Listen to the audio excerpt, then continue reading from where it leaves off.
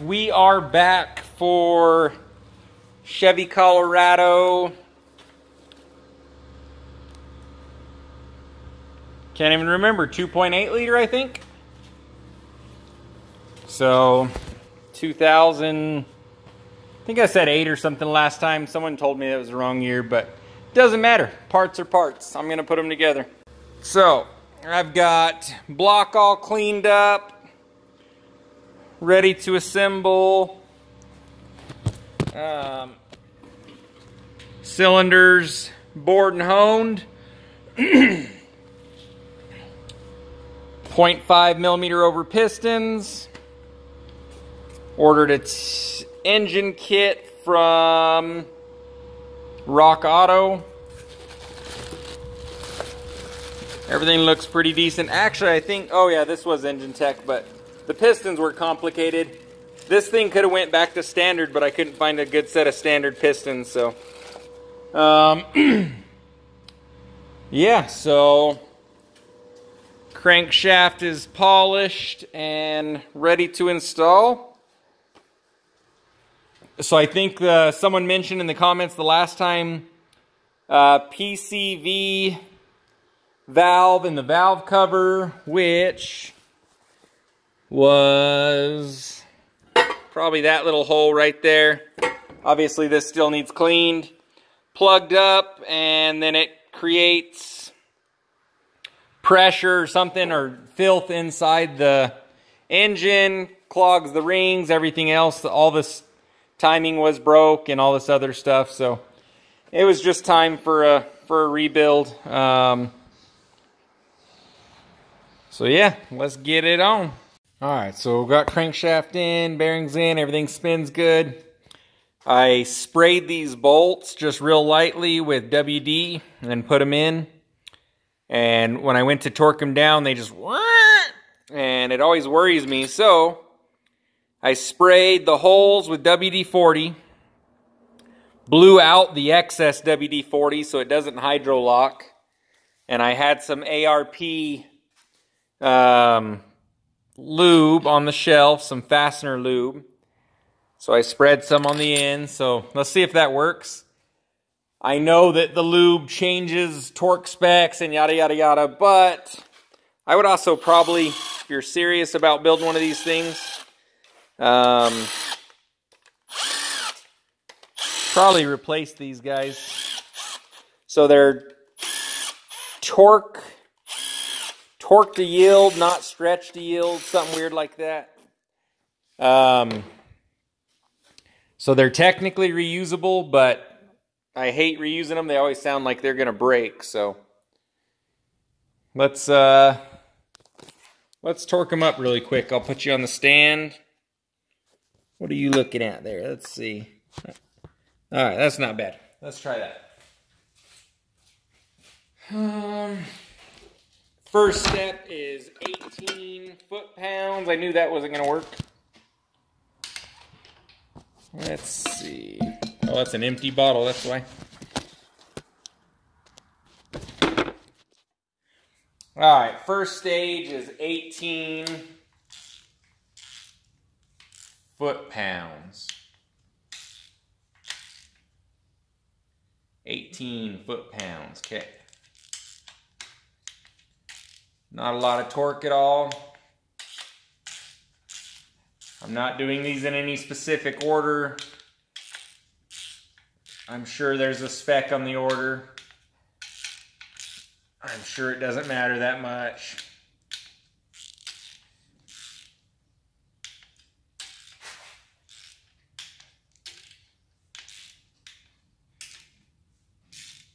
So I'm going to go back through, check everyone, make sure I got it.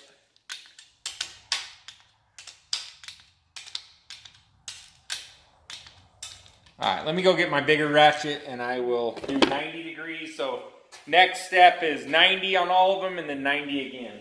Alright, let's try this.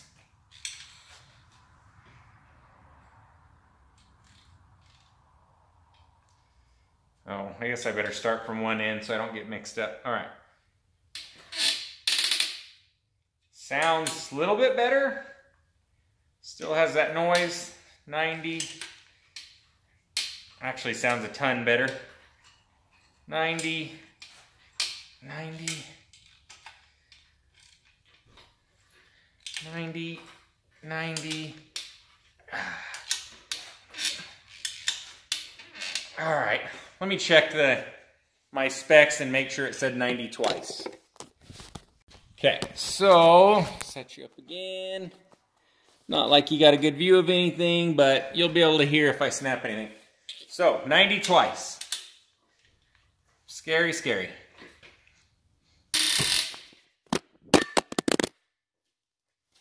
You fell, damn it. I need to get me a phone holder. Shit. See? Mother fricker. Guess I can go back. I just forgot which one. Fuck. That's all it takes. Phone falling. That's why you don't film when you do this shit. I'm sure it was one of the first two. I'm gonna go back. Back.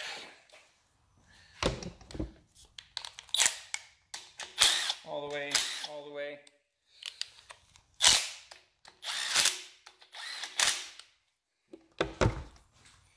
I just wanted to film it just in case the bolts broke. 18, 18, 18.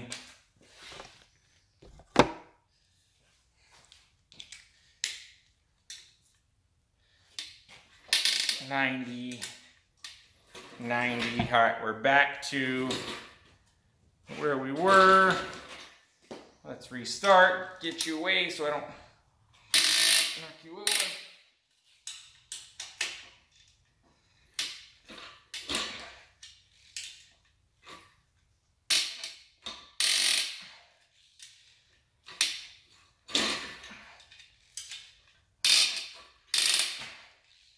It's a ton better with that lube. Okay.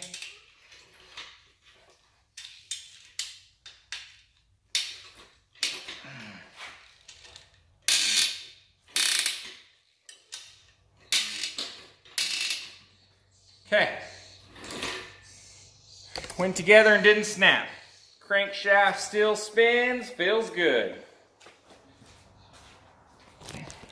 Alright, we got all 4 pistons in and rods. So, forward mark on all of them.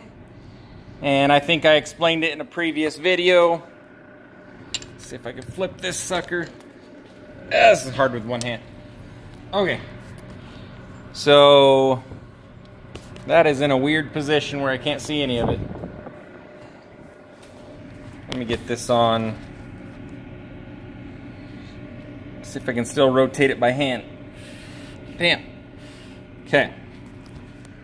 So, when I tear apart an engine, I mark the rods, but I also face the number towards the front of the rod, just in case the rods are directional.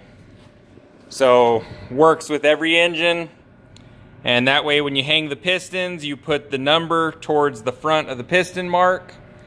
So, oil up I just use normal oil, oil up the pistons first with the rings and everything, pop the rings on there, oil the rings, spin them around, yada yada yada.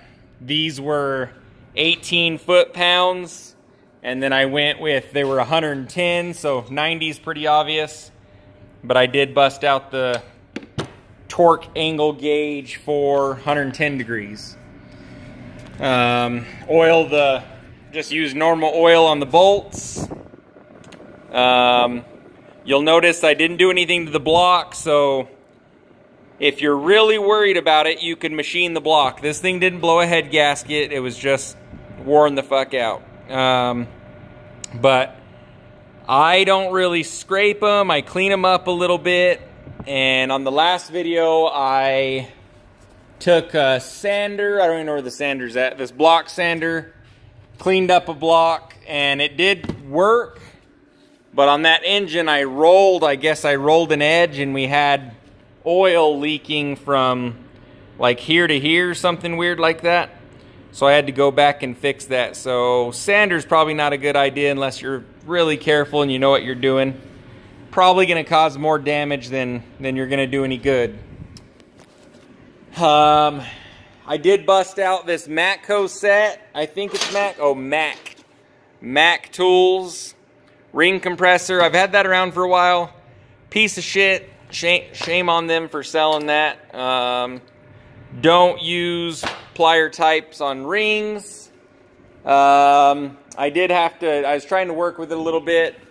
So the only one that I had for this size was this, and you oil the shit out of it. It did work. So the last time I built an engine, I vowed that I was going to buy like an ARP or a conical spring compressor that's just one piece, and I forgot to do it on this one. Every time I build an engine, I'm going to buy the specific ring compressor for it. 50 to 70 bucks. What's that in the grand scheme of things? Not a big deal. So I've got a bunch of engines to build. We'll see how many I end up with. Got the cylinder head all machined. So CBN on the bridge port. Let me see if I can. Nice and pretty. That's you got to take care of your head gaskets more than anything. Those are the most important part. So got the valves cleaned, ground. These are mild valves. I think I have a video showing how I clean the cylinder head, and then I machine it, and then it goes back in the vat for final cleaning and everything. I mean, it's clean. I don't get super crazy. Like if you look, there's probably some dirt and stuff left down in there, but it's a whole lot cleaner than it was. So on this one, I could not vacuum test it. I got a Goodson vacuum tester. It did not work. One, you've got ports down in here that are EGR ports. And then two, that Goodson vacuum tester sucks. So the next thing to make sure is Prussian blue. You can see that I've got a nice sealing area right through there.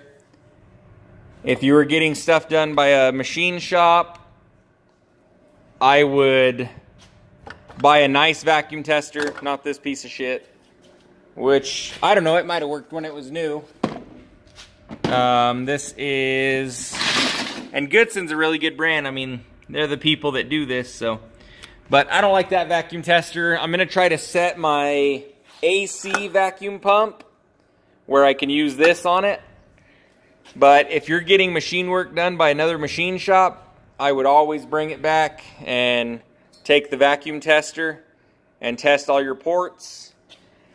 But like I said, on these, you've got this EGR port. All the exhaust ports are connected, so you can't necessarily vacuum test these. So other than that, I trust the machine work. I'm going to throw it together. And yeah, just oil, normal oil on the valve stem seals. And that's about it. See how it goes. Alright, so another day. Actually got my ass kicked on assembling the cylinder head, because all I had was the Lyle. I don't know if I showed that in the last video or not, but Lyle valve spring installer.